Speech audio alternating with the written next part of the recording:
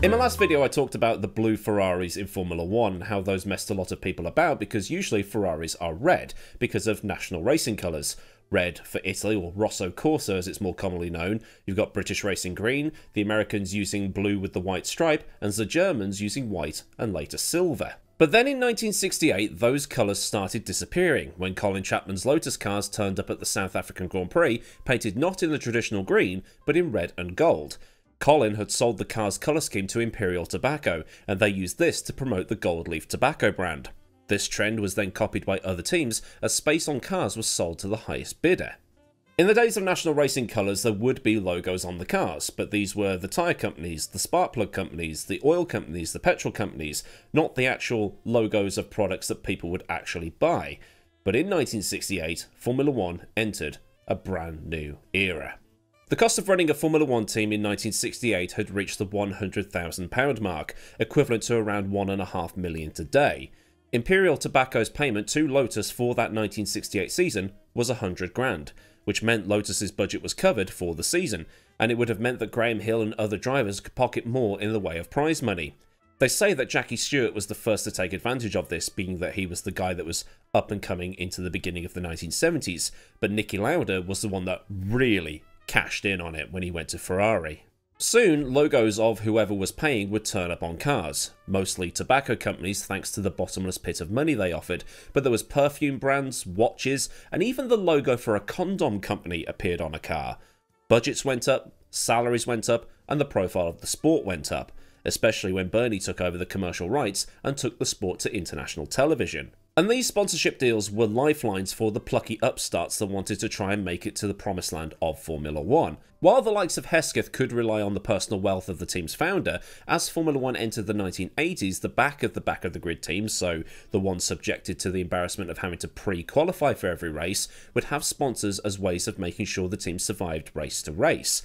This was the reason why a lot of privateer teams from the 80s and into the 90s had a small Marlboro logo somewhere on the car.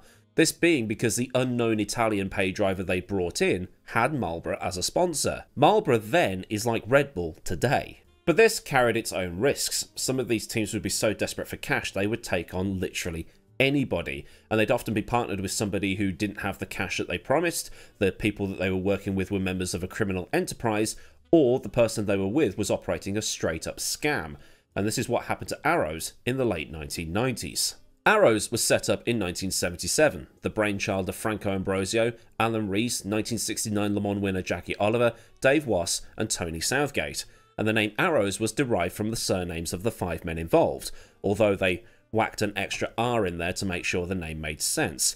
March did the same thing with their name: Mosley, Alan Rees, Graham Coker, Robin Hurd. Funnily enough, Alan Rees was part of both March and Arrows. Robin Hurd would go on to form the Simtech team in the mid-1990s. Arrows was one of those teams perpetually in the midfield, but had their odd flash of brilliance. In their early history, their big moment was that Riccardo Patrese, in an early Arrows car, was part of, if not the cause of the crash that later claimed the life of Ronnie Peterson. Patrese was tried by a kangaroo court led by James Hunt and Niki Lauda, but later exonerated by the Italian courts. Their first taste of success came at the 1985 San Marino Grand Prix, when Thierry Boutsen finished third, only for Prost's car to be disqualified for being 2 kilos underweight, which gave the team a second place instead. Either way, it was their first time on the podium, and despite most of the original founders leaving by the end of the decade, Arrows gave a break to Ross Brawn in 1987, which led to 87 and 88 being the best years for the team, helped by drivers Eddie Cheever and Derek Warwick. But going into the 1990s, a Japanese businessman called Wataru Ohashi invested in the team, leading to Arrows being called Footwork in 1991. But the heights of the late 80s were hard to come by, as money became tighter and tighter over the years, as admitted by Gianni Morbidelli, who was the most successful driver for the team in this period. The team had to rely on paid drivers due to Ohashi's money drying up, and Oliver having to fund the team from his own pocket. It's why Max Papis was brought in and Morbidelli kicked out midway through 1995. They also hired Taki Inui, a man who was run over by a medical car during the 1995 Hungarian Grand Prix. Oliver and Rees bought back their shares from Ohashi with help from a German finance company called... this. Look, I'm not even going to bother trying to pronounce that. The first word I might get after a while. The second part, easy. It's just finance with a German twist. But the third part, no. Not happening. Footwork sounds like a shoe company, doesn't it? Like they make sort of like Nike Air Jordan type of things, or some other type of sports shoe, trainer, sneaker, whatever you want to call it. But in reality, it was a logistics company, and the whole company was liquidated in the early 2000s when it turns out that Ohashi was the centre of a fraud scandal. In 1996, the team changed owners. After a failed attempt at buying out the Ligier team, Tom Walkinshaw took the controlling stake of what was still called Footwork at this point. In 1996, the team scored a single point, scored by Jos Verstappen at the Argentine Grand Prix of that year. Ligier would win the Monaco Grand Prix. It was a season plagued with retirements, and Footwork was the last of the point scorers that season, ahead of only Minardi and 40. In 1997, TWR Arrows as it was now was on the grid in the striking blue and white livery, taking on 1996 world champion Damon Hill and using Pedro Diniz with his family's wealth and connections to pay Hill's salary. Damon would almost win that year's Hungarian Grand Prix, and while he was able to prove he could be competitive without an Adrian Newey car, he would be off to Jordan the following year, and TWR's ambitions of turning Arrows into a championship contending team started to fall apart. So fast forward then to 1999. John Barnard, who had joined in 1998, left the team after a single year and was replaced by every IT department's worst nightmare, Mike Coughlin. Zach Speed, who had run cars in Formula 1 before and also in endurance racing, had attempted a $40 million buyout, but they couldn't come to an arrangement, so TWR turned up on the grid in a striking orange, black and white livery. This was all due to the drivers they had on board. Pedro de la Rosa, who would go on to become the world's greatest test driver and, like Coughlin, be pretty bad with emails, and Taranasuke Takagi. Both of them brought a much-needed injection of cash, particularly as De La Rosa brought money from Repsol, the Spanish petrochemical company, and Takagi brought money from PIAA. Now, I never knew what PIAA was until just now, even though it had been on the Tyrrells the previous year and the year before that as well, because Takagi was Tyrrell's test driver in 1997. PIAA is a Japanese car parts manufacturer, and it's not spelled out as PIAA, it's actually PIA. It's onomatopoeic rather than being an acronym. Something to do with the Japanese language, but that's as far as I got into that rabbit hole. But also on the car, displayed prominently on the side pods, was T-, a brand that had turned up at the start of the season, but by about sort of 3/4 of the way through the season, had disappeared. The man behind this T- brand was called Malik Ado Ibrahim, who claimed to be a prince in the royal family of the Igbira people. Now, firstly, I do apologise for any cock-ups in pronunciation to any Nigerians watching, and secondly, isn't there like 70 different royal families in Nigeria? So when someone says something like that, there is the possibility of truth. Vice.com can take credit for this line. It's not like Prince William had turned up and said he's going to put some of his nan's money into your racing team. Well, it's his dad's money now, isn't it? I can't be the only one still calling him Prince Charles and singing God Save the Queen at this point, can I? Either way, whether he was telling porcupines or not, Prince Malik was saying he'd got 125 million to put into the team, which is going to make anybody sit up and take notice. London-based private equity bank, try saying that 3 times fast, Morgan Grenfell, was pulled in to help Malik broker the deal with Arrows, and this gave him anywhere between 10 and 30% of the team, although the numbers will vary depending on which article you read. One article puts the share divide at Walkinshaw with 25%, down from 40%, Prince Malik at 25%, while Morgan Grenfell took the remaining 45%. And Arrows seriously needed the cash. They had been trying to take Pedro Diniz to court for alleged breach of contract when he took his Brazilian supermarket money to Sauber, while all through 1998 Arrows had been building their own engines because they'd bought out Brian Hart's engine company.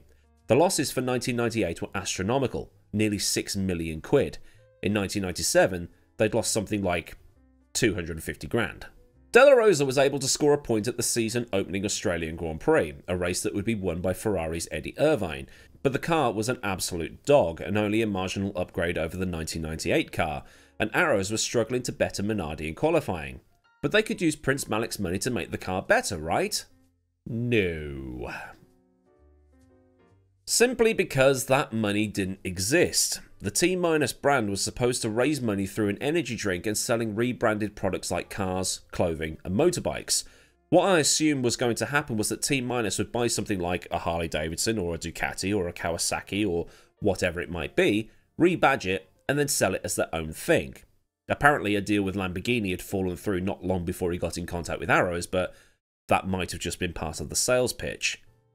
By the time the season reached the Hungarian Grand Prix, Malik had disappeared with no one knowing where he'd gone. Again, this all depends on which article you read, because I've got one here that says he was kicked out, and the other saying he legged it. But one bit does remain a fact. Arrows didn't receive a single penny. They had to take out massive loans with Morgan Grenfell to cover the losses, which would contribute to the downfall of the team over the next couple of years. But Arrows was able to soldier on a tiny bit longer. Takagi left the team at the end of 1999 due to communication problems, he couldn't speak English basically, and Jos Verstappen was brought back to the team for the first time since 1996. On top of this, the team was backed by the French telecoms company Orange, which provided one of the cult liveries from the time. The 2000 car was a big improvement on the 1999 car, often fastest in the speed traps, but just unreliable. The team would score 7 points and be 7th in the standings, ahead of Sauber, Minardi, Prost and even Jaguar, who had Ford money behind them. Verstappen would be 4th at Monza, and the team got a double points finish at Canada and Germany. But Paul Stoddart, who had been backing the team through his European aviation company, decided he was taking the money to Minardi instead, with a view to take over from Giancarlo Minardi. On top of this, Eurobet, another sponsor which was owned by Morgan Grenfell, had made massive losses, so they were out. Red Bull, meanwhile, agreed to put more money into the team on the condition that Enrique Bernaldi come in to replace De La Rosa and be partnered with Verstappen. In 2001, they scored a single point, Verstappen at Austria, and they were unable to do any testing due to limited funds. On top of this, Verstappen famously binned Montoya out of the Brazilian Grand Prix. But then it was the end for the team. In 2002, the team had to use an engine built for Jaguar, and then they had to pay the Diniz family $700,000 in compensation and legal fees. Then Verstappen sued them for breach of contract when Frentzen was signed to replace him. Prost was gone, Minardi was on life support, and Arrows in deep trouble. It was only a matter of time before Jordan joined them. The Privateers was slowly being forced out of Formula 1 due to the massive increase in manufacturer backing. Arrows also had an outstanding $7 million bill for engines that it couldn't pay. But two lifelines were found, one from Craig Pollock of BAR and the other was Dietrich Mateschitz of Red Bull, but Walkinshaw was asking for too much money for what was left. The German Grand Prix of 2002 would be the last race for the Orange Boys. Because the team had gone into administration, Max and Bernie kicked them out of the 2002 World Championship. They did try to get back onto the grid for 2003, but it just was not to be. Paul Stoddart bought the remaining assets to help develop the Minardi car into 2003 and into 2004 to ease the load on Minardi's finances. Those cars that they'd been developing through 2002 and into 2003, at Arrows that is, ended up being the Super Aguri cars in 2006. So where did Malik end up? According to Vice, in 2008 he was in court on charges of stealing money intended to help an up-and-coming NASCAR driver. He was cleared of those charges, but he was unable to leave the jail in Texas he was being held in because he couldn't post his $35,000 bail. The bail was in place because he'd been done for perjury during that same trial. Then, while on probation, a warrant was put out for him by a judge in Texas as Malik had allegedly stolen $200,000 during his probationary period, and during this time he was working for a renewable energy company. In 2017, when Vice wrote its article on Malik, he was working for a green energy company called Nigus. What he's doing now, nobody knows. The thing is, Malik has never talked about his time in Formula 1 since he left. Maybe he just wants to forget about it and move on with his life, or potentially help other people forget that he was ever in Formula 1. Maybe he thought the T- thing would actually work, but the only T- that was actually happening was the countdown to Arrow's extinction. They took a massive gamble on getting cash injection that just, well, never happened. So then, a look at the T- saga from 1999. If this has taught you something or cleared something up, maybe you saw this at the time and wondered what it was, then do like the video so I know I've done a good job. And for more like this, get subscribed with the bell on so you never miss out on anything else I do around here. Massive thanks to the kind folk at Patreon for the continued support, and if you want to help out at a more personal level and contribute to the picture purchasing piggy bank, then a link to Patreon is in the description, along with links to Discord, socials, and my affiliate links. Well, there's super thanks down there if you just want to do a one-and-done donation, or memberships if you want to be more overt with your support. So until next time, I've been Millward, have a great day wherever you are, and goodbye.